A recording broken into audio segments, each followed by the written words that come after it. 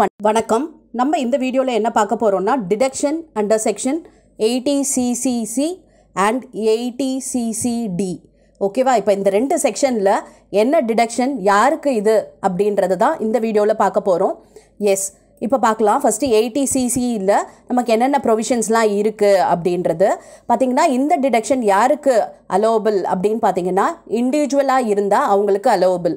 Okay, and அந்த individual பார்த்திங்கன்னா ரெசிடெண்ட்டாக இருக்கலாம், இல்லை நான் ரெசிடெண்ட்டாக இருக்கலாம், இல்லை இந்தியன் சிட்டிசனாக இருக்கலாம், இல்லை ஃபாரின் சிட்டிசனாக இருக்கலாம். ஓகே, எந்த இண்டிவிஜுவலாக இருந்தாலும் இந்த செக்ஷன் படி அவங்க டிடக்ஷன் கிளைம் பண்ண முடியும்.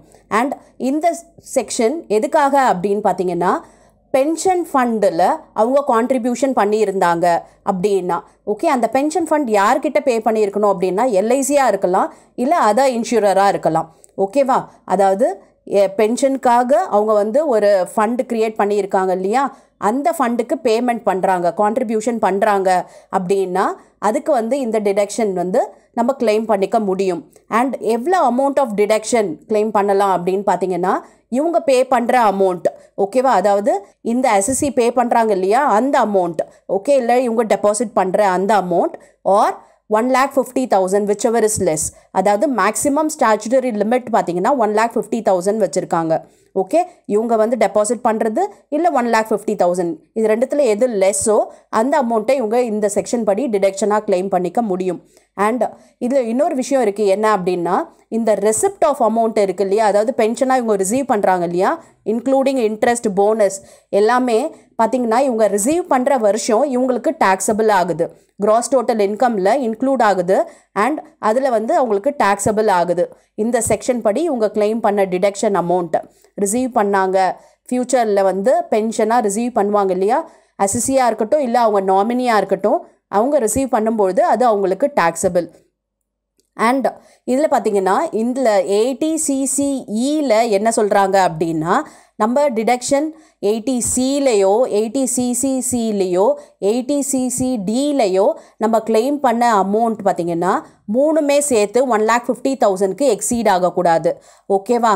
அதாவது நம்ம ஒவ்வொரு செக்ஷன் படி ஒரு இண்டிவிஜுவலுக்கு நம்ம டிடக்ஷன் அமௌண்ட்டுக்குன்னு சொல்கிறோம் இல்லையா, ஆனால் இது மூணையும் சேர்த்து ஒரு அசசி 1,50,000க்கு மேலே டிடக்ஷன் கிளைம் பண்ண இருக்கக்கூடாது. அதுதான் இந்த 80CCE சொல்கிறது. ஓகே, இப்போ நெக்ஸ்ட் செக்ஷன், அதாவது 80CCD என்ன சொல்லுதுன்னு பார்க்கலாம். இது எதுக்காக இந்த டிடக்ஷன் அமௌண்ட் நம்ம கிளைம் பண்ணுறோம் அப்படின்னு பார்த்தீங்கன்னா, அதாவது contribution to pension scheme of central government, okay, or any other employer. அதாவது நோட்டிஃபைட் பென்ஷன் ஸ்கீமில், நேஷ்னல் பென்ஷன் ஸ்கீமில் நம்ம டெபாசிட் பண்ணுறோம் இல்லை கான்ட்ரிபியூட் பண்ணுறாங்க அப்படின்னா இந்த செக்ஷன் படி நம்ம எக்ஸம்ஷன் கிளைம் பண்ணிக்க முடியும். அண்ட் இதுவும் யாரெல்லாம் கிளைம் பண்ணலாம் அப்படின்னு பார்த்தீங்கன்னா, இண்டிவிஜுவல் கிளைம் பண்ணலாம், and employed by central government அசசி இருக்கலாம், இல்லை அந்த எம்ப்ளாய்மெண்ட் எப்போ இருக்கலாம்னா ஆன் ஆர் ஆஃப்டர் 1/1/2004 சென்ட்ரல் கவர்மெண்ட்டில் எம்ப்ளாய் ஆன அசசி இல்லை அதர் எம்ப்ளாயர்கிட்ட கூட ஜாயின் பண்ணியிருக்கலாம். அது டேட் அவசியம் இல்லை, irrespective of joining of employment, அது பிரச்சனை இல்லை. இல்லை செல்ஃப் எம்ப்ளாய்டுமே இந்த டிடக்ஷனில் கிளைம் பண்ணிக்க முடியும். ஓகே, அதாவது central government employee, other employees and self employed. Okay, self எம்ப்ளாய்டுன்றவங்க தனியாக பிஸ்னஸ் பண்ணுறோம் அப்படின்றவங்க கூட இந்த செக்ஷனில் அவங்க டிடக்ஷன் கிளைம் பண்ணிக்க முடியும். ஒரே ஒரு கண்டிஷன் அப்படின்னு பார்த்தீங்கன்னா, அவங்க இந்த ப்ரீவியஸ் இயரில் இதுக்கு அவங்க டெபாசிட் பண்ணியிருக்கணும். அதாவது இந்த pension scheme notified by the central government இருக்கு இல்லையா, இதில் அவங்க டெபாசிட் பண்ணியிருக்கணும். Okay, S. இப்போ என்ன அமௌண்ட் ஆஃப் டிடக்ஷன் கிளைம் பண்ணலாம் அப்படின்றத பார்க்கலாம். இப்போ பாருங்கள், ஃபார் எம்ப்ளாயீஸ் சென்ட்ரல் கவர்மெண்ட்டாக இருக்கட்டும் இல்லை நான் கவர்மெண்ட் எம்ப்ளாயியாக இருக்கட்டும், இவங்க கிளைம் பண்ணக்கூடிய டிடக்ஷன் அமௌண்ட் என்ன அப்படின்னு பார்த்தீங்கன்னா, எம்ப்ளாயியோட ஓன் கான்ட்ரிபியூஷன். ஓகே, எம்ப்ளாயி எவ்வளோ கான்ட்ரிபியூட் பண்ணுறாரோ அந்த amount, R 10% of salary. Okay, அவரோட சேலரியில் 10%, இது ரெண்டில் விச்செவர் இஸ் லெஸ்ஸை அவர் டிடக்ஷனாக கிளைம் பண்ண முடியும். அண்ட் இது தவிர்த்து எம்ப்ளாயர் கான்ட்ரிபியூஷன், அதாவது பாருங்கள், contribution of central government other employer, அதாவது இது எம்ப்ளாயியோட ஓன் கான்ட்ரிபியூஷன், அந்த அமௌண்ட் இல்லை 10% ஆஃப் சேலரி, இது ரெண்டுத்தில் எது லெஸ்ஸோ அது குவாலிஃபை ஆகுது. அண்ட் இன்னொன்று அமௌண்ட் என்னென்னா எம்ப்ளாயரோட கான்ட்ரிபியூஷன். எம்ப்ளாயர்ன்றது யாருன்னா கவர்மெண்ட்டில் எம்ப்ளாயாக இருந்ததுன்னா சென்ட்ரல் கவர்மெண்ட், ஆர் நான் கவர்மெண்ட் எம்ப்ளாயர் இருந்தால் வேறு ஏதாவது எம்ப்ளாயர், ஓகே, அதர் எம்ப்ளாயர். இவங்களுக்கு என்ன பர்சன்டேஜ் குவாலிஃபை ஆகுது அப்படின்னா அவங்களோட கான்ட்ரிபியூஷன் ஆர் 14%. யாருக்குன்னா சென்ட்ரல் கவர்மெண்ட் எம்ப்ளாயாக இருந்தால் 14% ஆஃப் சேலரி, அதர் எம்ப்ளாயர்கிட்ட இருந்தாங்க அப்படின்னா 10% ஆஃப் சேலரி. அதாவது நல்லா புரிஞ்சுக்குங்க, இது எம்ப்ளாயரோட கான்ட்ரிபியூஷன் இல்லை 10% ஆஃப் சேலரி, இதில் விச்செவர் இஸ் லெஸ் வந்து அமௌண்ட் குவாலிஃபை ஆகுது.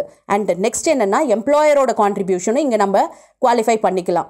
எம்ப்ளாயரோட கான்ட்ரிபியூஷன், எம்ப்ளாயர்ன்றது சென்ட்ரல் கவர்மெண்ட் இல்லை அதர் எம்ப்ளாயர் யார் வேணால் இருக்கலாம், அவங்க கான்ட்ரிபியூட் பண்ணுற amount R 14% in case of central government employee. Employee வந்து சென்ட்ரல் கவர்மெண்ட் எம்ப்ளாயாக இருந்தாங்கன்னா 14% ஆஃப் சேலரி, அதர் எம்ப்ளாயர்கிட்ட இருந்தாங்க அப்படின்னா 10% ஆஃப் சேலரி, இதில் விச்செவர் இஸ் லெஸ்ஸோ அந்த அமௌண்ட்டும் குவாலிஃபை ஆகுது. புரிஞ்சிச்சா? அப்போ இவங்களுக்கு 2 அமௌண்ட் வந்து குவாலிஃபை ஆகுது, அதாவது எம்ப்ளாயீஸாக இருந்ததுன்னா. இப்போ self employed for other individual, அதாவது செல்ஃப் எம்ப்ளாய்டாக இருந்தாங்க அப்படின்னா டெபாசிட்டர்ஸ் ஓன் கான்ட்ரிபியூஷன், ஓகே, அந்த இண்டிவிஜுவலோட ஓன் கான்ட்ரிபியூஷன் டு இந்த national pension scheme R 20% of cross total income. அவங்களோட 20% கிராஸ் டோட்டல் இன்கம் இருக்கும் இல்லையா, அந்த 20% இதில் விச்செவர் இஸ் லெஸ்ஸோ அதை வந்து அவங்க டிடக்ஷனாக கிளைம் பண்ணிக்கலாம். புரிஞ்சிச்சா? எம்ப்ளாயியாக இருந்தாங்கன்னா கவர்மெண்ட் எம்ப்ளாயாக இருக்கட்டும் இல்லை நான் கவர்மெண்ட் எம்ப்ளாயாக இருக்கட்டும், இந்த 2 அமௌண்ட் அவங்க குவாலிஃபை ஆகுறாங்க. அதர் இண்டிவிஜுவல்ஸ், அதாவது செல்ஃப் எம்ப்ளாய்டு அப்படின்னா அவங்களோட ஓன் கான்ட்ரிபியூஷன் இல்லை 20% ஆஃப் கிராஸ் டோட்டல் இன்கம், இது ரெண்டுத்தில் எது லெஸ்ஸோ அது வந்து குவாலிஃபை ஆகுது. அண்ட் இது தவிர்த்தும் இவங்களுக்கு வந்து இந்த செக்ஷனில் டிடக்ஷன்ஸ் கிளைம் பண்ண முடியும். அது என்ன அப்படின்னு பார்த்தீங்கன்னா அடிஷ்னல் டிடக்ஷன் 50,000 வரைக்கும் வந்து இந்த ஸ்பெசிஃபைடு டெபாசிட்டர்ஸ்க்கு கிளைம் பண்ணிக்க முடியும் அடிஷ்னலாக. ஓகே, அந்த ஸ்பெசிஃபைட் டெபாசிட்டர்ன்றவங்க யார் அப்படின்னா கவர்மெண்ட் எம்ப்ளாயி, நான் கவர்மெண்ட் எம்ப்ளாயி ஆர் நான் சேலரிட் இண்டிவிஜுவல். ஓகே, இந்த 3 கேட்டகரியுமே ஓகேவா. இவங்க அடிஷ்னலாகவும் ஒரு 50,000 ரூபாய் இவங்க டிடக்ஷனாக கிளைம் பண்ணிக்க முடியும். அதாவது அப் டு 50,000 தான், 50,000க்கு எக்ஸீட் ஆகக்கூடாது. ஓகே, இப்போ நெக்ஸ்ட்டு சேலரின்னு சொன்னோம் இல்லையா, பாருங்கள் இதில் 10% ஆஃப் சேலரின்னு சொன்னோம், இங்கே 14% சேலரின்னு சொன்னோம். அப்போ அந்த சேலரின்றது என்னென்ன அப்படின்னு பார்த்தீங்கன்னா பேசிக் salary, dearness allowance, consider for service benefit, இது எப்போவுமே நம்ம அந்த ரிட்டையர்மெண்ட் பெனிஃபிட்டுக்கு எடுக்கிறது எடுப்போம் இல்லையா, அது and commission on turn over. Okay, but இது என்னென்னா எந்த ஒரு அலவன்ஸும் பர்க்விசிட்ஸும் இன்க்ளூட் ஆகாது. இந்த 3 விஷயம் மட்டும்தான், அதாவது பேசிக் salary, dearness allowance, commission on turn over, இது 3 சேர்ந்தது தான் சேலரின்றது. இப்போ நம்ம ஒரு ப்ராப்ளம் பார்க்கலாம், உங்களுக்கு ஈஸியாக இந்த கான்செப்ட் புரியும். பாருங்கள், Sharma is employed by the central government. Date of joining March 6, 2018. During 2021, Sharma's salary income is basic salary including dearness allowance is 16,000 per month. Okay, பாருங்கள், ஷர்மான்றவர் central government employee. Date of joining பார்த்தீங்கன்னா நமக்கு அந்த கண்டிஷனுக்கு அப்புறமா தான் வருது, March 6, 2018 தான் சொல்லியிருக்காங்க. அண்ட் அவரோட பேசிக்கோ டியர்னஸ் அலவன்ஸும் சேர்த்து 16,000 per month earn பண்ணுறாரு. 10% of salary is contributed by Sharma and his employer towards notified pension scheme. ஓகேவா, அதாவது 10% வந்து யார் கான்ட்ரிபியூட் பண்ணுறாங்க, ஷர்மாவும் கான்ட்ரிபியூட் பண்ணுறாரு அண்ட் his எம்ப்ளாயரும் பண்ணுறாங்க. ஓகேவா, எதில் பண்ணுறாங்கன்னா நோட்டிஃபைட் பென்ஷன் ஸ்கீம். அப்போ வந்து இது செக்ஷன் 80CCD படி நம்ம டிடக்ஷன் கிளைம் பண்ண முடியும். Okay, Sharma also paid ₹11,000 towards pension fund of LIC. பாருங்கள், ஷர்மா வந்து 11,000 rupees வந்து பென்ஷன் ஃபண்டுலேயும் கான்ட்ரிபியூட் பண்ணுறாரு. அப்போ 80CCCலேயும் டிடக்ஷன்ஸ் கிளைம் பண்ண முடியும். Okay, compute the allowable deduction. Sharma has paid additional ₹60,000 towards notified pension scheme. Okay, பார்த்தீங்களா, அடிஷ்னலாகவும் இந்த நோட்டிஃபைட் பென்ஷன் ஸ்கீமுக்கு ஷர்மா வந்து 60,000 பண்ணுறாரு. ஓகே, இப்போ இந்த ப்ராப்ளம் எப்படி போடுறதுன்னு பார்க்கலாமா? எஸ், ஃபஸ்ட்டு வந்து 80CC படி நம்ம டிடக்ஷன் என்னன்றதை பார்க்கலாம். Contribution to pension fund of LIC இல்லையா, இதில் கான்ட்ரிபியூட் பண்ணால் நமக்கு 80CC குவாலிஃபை ஆகுது இல்லையா. அப்போ எவ்வளோ வந்து அவர் கான்ட்ரிபியூட் பண்ணுறாருன்னா 11,000. அப்போ நம்மளோட கான்ட்ரிபியூஷன் இந்த அமௌண்ட் தான் டிடக்ஷன். ஓகேவா, இப்போ நெக்ஸ்ட்டு வந்து 80CCDயில் நம்ம பார்க்கலாம். Contribution towards notified pension scheme. ஓகேவா? இப்போ பார்த்தீங்கன்னா இதில் 2 கான்ட்ரிபியூஷன் நமக்கு டிடக்ஷன் கிளைம் பண்ண முடியும். எம்ப்ளாயீது ஒன்று அண்ட் எம்ப்ளாயர்து ஒன்று. எம்ப்ளாயீதுன்னு பார்த்தீங்கன்னா எவ்வளோ அவர் கான்ட்ரிபியூட் பண்ணுறாரு அப்படின்னு பார்த்தீங்கன்னா 10% of salary is contributed by Sharma and his employer. ரெண்டு பேருமே 10% of salary தான் கான்ட்ரிபியூட் பண்ணுறாங்க. ஓகே, முதல்ல எம்ப்ளாயியோட கான்ட்ரிபியூஷன் பார்க்கலாம். Actual R 10% of salary whichever is less. இதுதான் நம்மளோட கண்டிஷன் இல்லையா? ஆக்சுவலுமே இங்கே 10% of salary தான். அப்போ ரெண்டுமே நமக்கு அதே அமௌண்ட் தான் வரப்போகுது. முதல்ல நம்ம சேலரினா என்னன்றதை பார்க்கலாம். இப்போ 16,000 அவர் per month ட்ரா பண்ணுறேன்னு சொல்லியிருக்காரு. இதில் டியர்னஸ் அலவன்ஸும் இன்க்ளூட் ஆகிடுச்சு. ஓகே, அப்போ வந்து மொத்தம் எவ்வளவு அப்படின்னு பார்த்தீங்கன்னா 1,98,000. இதில் 10% என்னன்னு பார்த்தீங்கன்னா 19,200. ஓகே, ஆக்சுவலுமே இதுதான். ஓகே, ஏன்னா கொடுத்துட்டாங்க பாருங்கள், 10% of salary is contributed by Sharma. இதுதான் ஆக்சுவலாக அவங்க கான்ட்ரிபியூட் பண்ணுற அமௌண்ட். அதுவுமே 19,200 தான். 10% ஆஃப் சேலரி ப்ரொவிஷன் படி அதுவுமே 19,200 தான். இதில் whichever is less பார்க்க வேண்டியது இல்லை. இதில் ரெண்டுமே பார்த்தீங்கன்னா 19,200 இருந்தனால 19,200 குவாலிஃபை ஆகுது. ப்ளஸ் இது தவிர்த்து எம்ப்ளாயரோட கான்ட்ரிபியூஷனை நம்ம பார்க்கணும் இல்லையா? இவர் சென்ட்ரல் கவர்மெண்ட் எம்ப்ளாயி, ஆக்சுவலாக எவ்வளோ கான்ட்ரிபியூட் பண்ணுறாங்க அப்படின்னா 10% தான் எம்ப்ளாயர் பண்ணுறாரு. அண்ட் இஸ் எம்ப்ளாயர் பாருங்கள், 10% of salary is contributed by Sharma and is employer. எம்ப்ளாயரும் அதே 10% தான் பண்ணுறாரு. நமக்கு கண்டிஷன் படி என்ன அப்படின்னு பார்த்தீங்கன்னா கான்ட்ரிபியூஷன் பை எம்ப்ளாயர் பார்க்க வேண்டியது actual R 14% salary whichever is less. Okay, இதுதான் நம்மளோட ரூல். அப்போ நம்ம 14% சேலரினா என்னன்றதை தெரிஞ்சுக்கலாம். ஓகே, 1,92,000 தான் மொத்தம் சேலரி. அதில் 14% பார்த்தீங்கன்னா 26,880.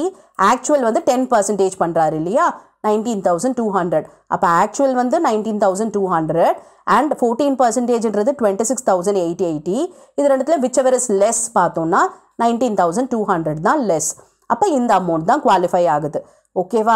இப்போ நெக்ஸ்ட்டு நம்ம பார்க்க வேண்டியது என்ன அப்படின்னா அடிஷ்னல் அமௌண்ட் வந்து பே பண்ணுறாரு பாருங்கள். Sharma has paid additional ₹60,000 towards notified pension scheme. அப்போ இதுவும் வந்து நமக்கு குவாலிஃபை ஆகும். ஆனால் இதில் என்ன அப்படின்னு பார்த்தீங்கன்னா ஆக்சுவலாக பே பண்ணுறது 60,000. நம்மளோட லிமிட் எவ்வளோனா 50,000 தான்.